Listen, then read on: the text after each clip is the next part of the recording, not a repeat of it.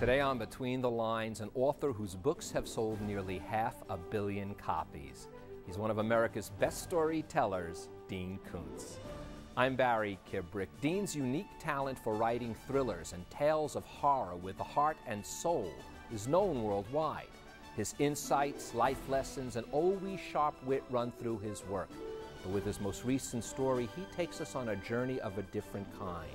With his book, A Big Little Life, a memoir of a joyful dog, Dean not only tells the tale of his beloved companion, but shows us that in each life we can see great truth and beauty, and that the wonder of life with all its mystery is what makes it so worth living. Between the Lines with Barry Kibrick is made possible in part by the government of Puerto Rico's tourism company, encouraging viewers to take a break and relax with a good book. Every page brings a new and exciting experience. Puerto Rico, we book adventure. I'm a writer today because I was a reader when I was 11 years old, and it was... You do not need to prove your state of happiness to anybody. Most of these speeches were as much as a month in preparation. Characters, the heroes in this book, are seekers of truth in a story that involves a lot of corruption. You don't get a chance to really talk about what's real, and it's the perfect for me.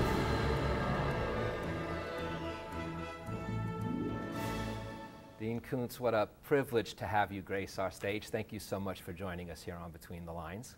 Thanks for having me. It's my pleasure. I am going to begin with Trixie's words, if you don't mind. Trixie is the lovely dog that this book is all about, and she starts off the book with these words: dogs live most of life in quiet heart. Humans live mostly next door in desperate heart. Now and then will do you good to live in our zip code. The relationship between you and this dog, and that beginning of that understanding, really transcends throughout the book. Mm-hmm. That sense of this relationship and an understanding of both species. She was, next to my wife, the biggest life changer in my life. She was, she taught me by example to relax about things, that things I thought mattered a lot didn't matter as much as I may have thought they did. By her example, her jubilation, her joy in life, her enthusiasm over everything, she gave me the ability to see that I could move to that quiet heart. And that quote you gave comes from a book of hers called Bliss to You, and where she writes about bliss and how to achieve it. And I saw in her and dogs that in a good dog, in a dog like her, she lived in a state of bliss.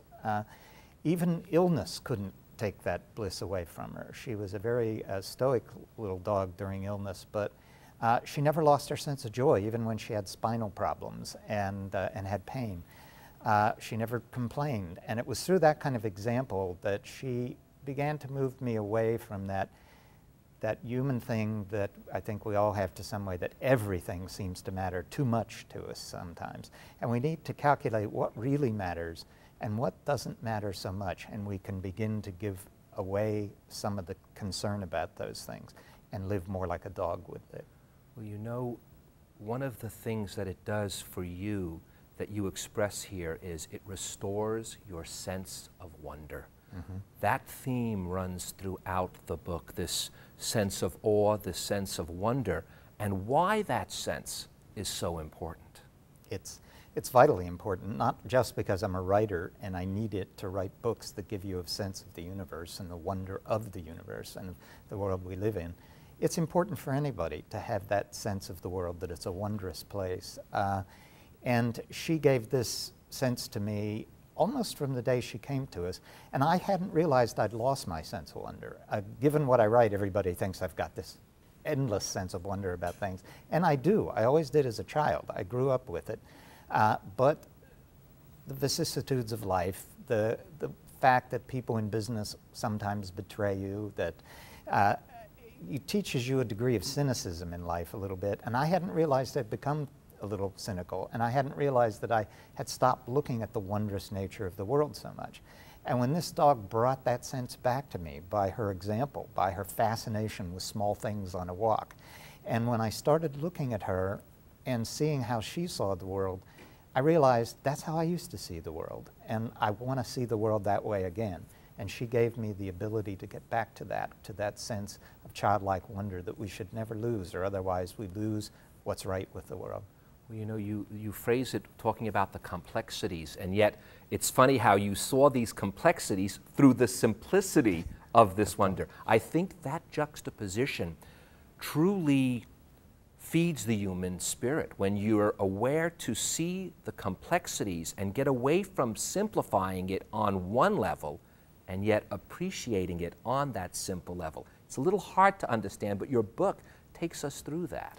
It's sort of an example of what you're talking about. As I say, when you, let's say you lived in a neighborhood for 20 years and you've walked that neighborhood hundreds of times and you know every block, and you stop to see, you stop seeing things that are wonderful about it. You've simplified it, just what you've said. You've taken the complex and you've made it simple by familiarity. And it's in the complexity of it that the beauty of it arises. And when you're able suddenly to see, because the dog will stop and be fascinated with a particular set of tree shadows, that when you see what the dog's fascinated with and you start looking and you think, look at the amazing patterns of these shadows. And you start looking at the beauty of things that seemed simple to you or even mundane before, and suddenly they're not mundane anymore, and they're beautiful, and you begin to recognize the world as a place of wonder that is a magnificent gift to us, and we should always remain aware of how the simplest things are intricately beautiful. Well, you know, you also, I'm going to, again, it's Dean Koontz is here. Whose words would I rather use than yours anyway? Living with just that recognition, you say, it's a spiritual dimension of the world that you begin to recapture. That's one of the things that end up being missed. It's that spiritual dimension of the world, and that not only ensures a happier life, but also a more honest intellectual life. For wisdom without wonder is not true wisdom at all. We forget about that key part so much. It's exactly true. And I had drifted, as I say, not out of faith, but away from a faith that had been strong at one point, simply because the world impresses itself too much and too aggressively upon us, and there's so much to deal with, and you get away from thinking about the spiritual aspect of things. And we're living in a secular world where you're almost sometimes mocked for having a spiritual view. But this dog brought me back to that through this regaining the sense of wonder. And when you regain a sense of wonder, you regain a sense of the ineffable, of that part of the world that we're never going to understand. You begin to see the depth of things again that you saw when you had a spiritual life. And the spiritual life comes back to you, you begin to see that part of the world again. It's always, I've said to people who say to me, well, I just don't believe in God. And I said, well, that's of course your choice. I don't hold that against you. That's your attitude about the world. I happen to believe in God, and I look around the world, and they say, but I see no proof. And I say, I see nothing but proof. And it's in the wonder of the world and the intricacy of it. I'm interested in quantum mechanics. I read a lot of quantum mechanics. I wrote a novel that the basis of the novel was that quantum mechanics, the way it tells us the universe works and the world works, is completely compatible with religious faith. And that's what I see when my wonder is recaptured, of how intricately our lives are linked and how intricate the world is, and that it proves to me the world is a place of meaning and purpose. Well, one of the things, I told you there were a few things I had to leave out because if I discussed them with you, they could take up the entire show just going there. But one of them I'm sneaking back in, if that's okay, and that's this. You talk about the emotions and I guess the spirit and soul of an animal. And we know that there's controversy in that, from even religious elements of it all the way to the scientific. But there was a part that you wrote about that I do think we need to explore, and I want to read that to the viewers. You say, like so many specialists in every field, and these were the scientists who wrote off that dogs do not have a sense of emotion or anything like that. You say, they are educated not out of their ignorance, but into ignorance. They see the world through cloudy windows of theory and ideology, which obscures reality. And you realize with Trixie that she opened that door for you, and you can see how, in fact, the line you use in the book is, that's why they predicted the economic theory so properly, is, you know, we pigeonhole everyone, and they are losing that sense of wonder, and it really does tie into intelligence. I mean, it's there for us to see. It's, I think it's the biggest problem of the world we live in. I think maybe we were originally designed for a simple world. The world is so complex that we've had to trust experts in everything. And what the experts do without realizing what they're doing is they narrow their focus and they concentrate on their specialty. And they think they know everything about their specialty. But the reality of the world is it's all interconnected. And you could spend your whole life studying a narrow economics view of economics or a narrow political ideology, but all of those things relate to the real world, and they have effects in the real world. And when you start losing an awareness outside of your narrow specialty, as the rest of the world becomes a mist to you, you become obsessed with your narrow focus. And in this book, I talk about basically what is said about dogs, what specialists say about dogs who study dogs.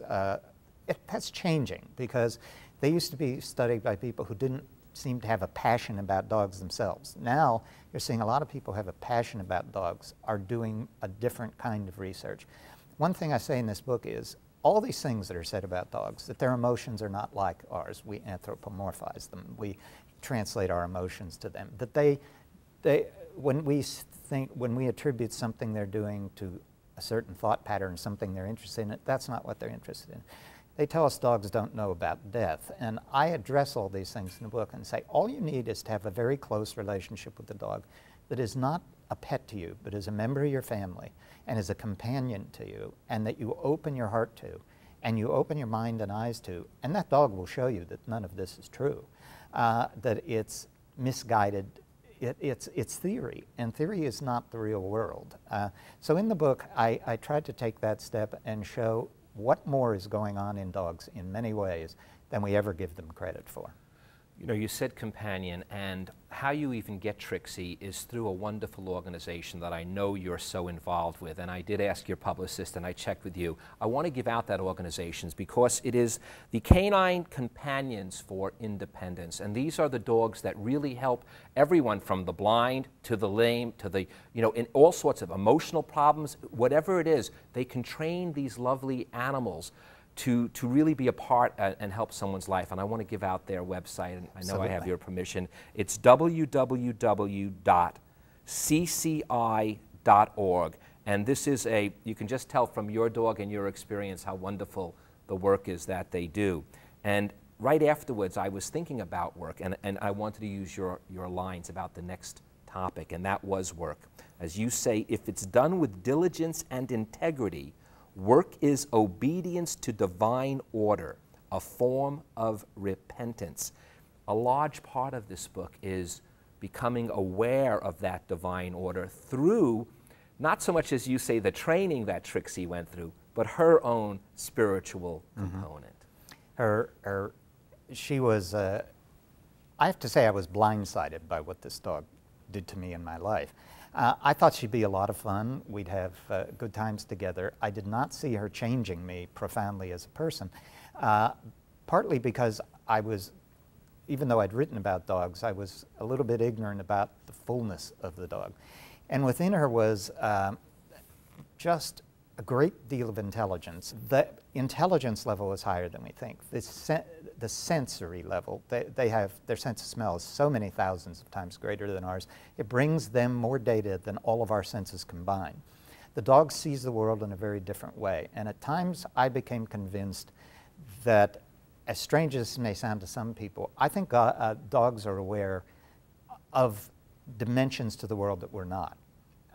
And what those are, I can't say, but I had a couple of experiences I talk about in the book that were otherworldly with this dog. And they brought me to the point, I eventually say, that I saw her as a theophany, as a manifestation of God in my life, because she had such a profound effect. And a simple dog probably couldn't do that. So I think there is a spiritual side to dogs. Well, you say in the book, too many of us die without knowing transcendent joy. Now, you could take away faith and religion of any particular type, but without knowing transcendent joy, without sensing something bigger than ourselves, if it's just a spirit, it's not necessarily, I joke with people, it doesn't mean that there's a guy with a beard sitting up there and a puppetry like that. We're just talking about a transcendent joy that allows you to feel a part of something bigger than yourself. That is the thing that seems that when Trixie came into your life, not that you weren't aware of it before,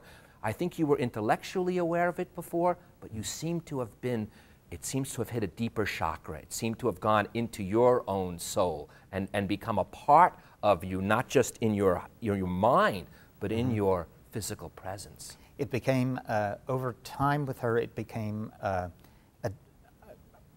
would say, not just a daily awareness, an hour-by-hour awareness of the dimensions of the world being different than what I had previously felt about them. And yes, you're right, I had an intellectual understanding of all of this is a part of something, all of us are a part of something bigger than ourselves. But I hadn't addressed it, I think, on a deep emotional level until this dog opened my eyes to that and brought me to a level in which the intellectual stuff became, it became a part of me on an emotional level and on a physical level, not just on an intellectual level. Well, you know, you give us a little clue. You talk about when the supernatural steps into our world. When we do become aware of this, we tend to believe we have to see a burning bush or we have to feel this epiphany, this sort of new state of mind, and it's not. What you began to realize by having this one-on-one relationship was just those little things that nudge you to that sense, to that presence of being. We had a couple of monks to dinner at the house 2 months before Trixie died. And of course we didn't know she was going to die. And we'd been told as long as we had her that she was special, there was something unusual about her. We heard it hundreds of times. And one of the monks raised that same issue, and then they recommend me the book of Tobit, which is in the Apocrypha, and it's a very subtle dog story in which an angel befriends a man and saves his family, and because of all the good work he's done. And he says to the angel at the end, "But how did you know that I did this good work?" And the angel said, "Because I have always been with you." And the only person always with him has been the dog. And so that was where this one monk said, when the supernatural enters the world, it's not a flamboyant thing. It's quiet, it's subtle. You're not made to see, wanted to see it on a flamboyant, obvious level. You're given the chance to see it if you'll open your eyes to see it. You know, even as we're talking about it, I'm going to take us away from the dog for a second, because it's important for people to know that there is someone else, and you mentioned her before, Gerda, in your life. And she is your soulmate. And all these years you write, "I am humbled by her faith in me and the love that inspires her offer, the light to lead me." I don't want people to come away here thinking you're like that lady with 45 cats and don't have that other, you know, side to your life. So, but, you know, share with us that this was really a duo. It was you and your lovely wife that both experienced this, and it's really, you're still to this day feeding off of the love and her spirit as well. I was a senior and she was a junior in high school, and I was a very shy kid, so if I got turned down for a date with a girl, I never asked her again. But for some reason, I got turned down 4 times by Gerda, and I tried to imagine what those... Well, you really are persistent. 4 times, and wow, that really, something was there, obviously. Yes, and then after we were married, she and I taught school for a couple of years. She made me this offer. "I know you want to write," she said. "I'll support you for 5 years, and if you can't make it in 5, you'll never make it." And I tried to negotiate her up to 7, but she's got Sicilian blood, so I had no chance. And but at least it was an offer you couldn't refuse. I couldn't refuse it. And that's what I talk about in the book is our relationship. She has been the person who's most profoundly affected and changed me in my life. And then number 2 was this dog. And that I find, who would think that a dog would come in number 2 ahead of parents and everything else? But Gerda has been I meant that truly. She's a light that led me. She was always ahead of everything in life. And even down to things like meeting someone, and I always tend to like everybody on first sight. And Gerda's a very pleasant, personable person, but she would say to me later, "Be careful with that person." And I would say, "Why?" "Oh, Gerda, they're perfectly fine." She was never wrong. And so she brought into it a wisdom, into our relationship, a wisdom I didn't share. And then I bring things she doesn't share. I have the creativity for words. She has creativity with numbers. So I never write a check. I never look after investments. She does everything on that end. So it was like we're utterly compatible in just about every single way. And it's been a marvelous, we've been married 43 years. So it's been a blessing. And I've had many blessings in my life, and it took me a long time sometimes to recognize them. Well, I think, as I'll say in the beginning, I think 400 million books later, you probably made up for that 5-year period. Am I correct? Yeah. You did okay? There was a while she had to worry.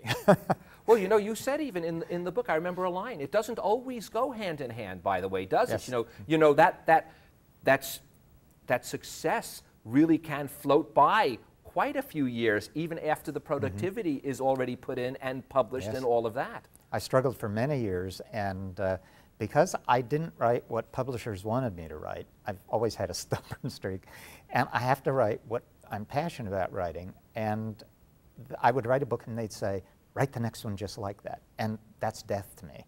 I have to entertain myself when I sit down, so I have to do different things. And so it took a lot of years till I started getting a publisher who would give me a little bit of freedom and wouldn't freeze up on me and say, "Oh, okay, that book's different, but we'll still publish it." And so it took a long time. It took, at the end of 5 years, we were making a living at it, but I wasn't a bestseller for quite a few years thereafter.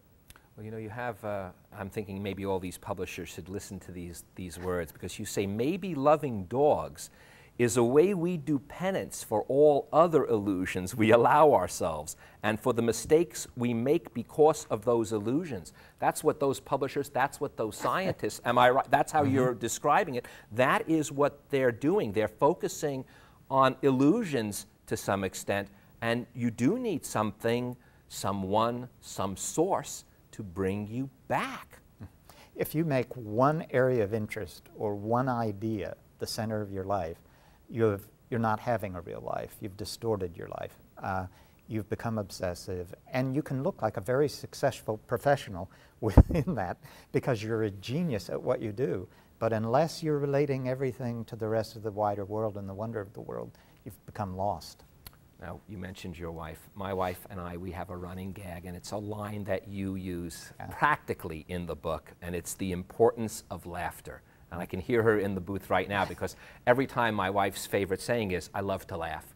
And I say, you know, well, who doesn't, honey? But you also mean it the way she does, in this profound sense. In the profound sense of your marriage, the importance of the ability for two people to share in that laughter, and also with your animal. As you say, I won't find it exactly, but I remember it was, they like to watch you play the fool. They get that same sense. They appreciate that laughter at that same deep level. I believe both our wives get a sense of it.